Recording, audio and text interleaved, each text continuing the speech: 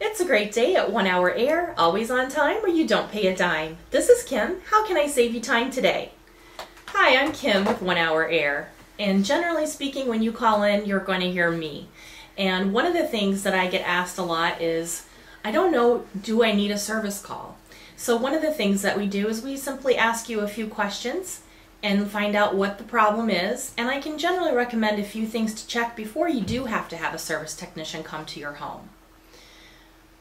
If your system is icing up, you definitely want to check your filters.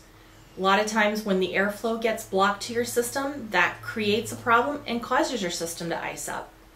Sometimes people say, I don't know, I'm just not getting any power to the unit.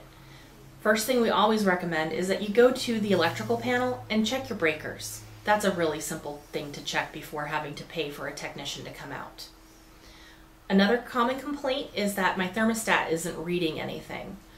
Many thermostats actually are battery powered, and you need to check and see, do we just need to change those batteries?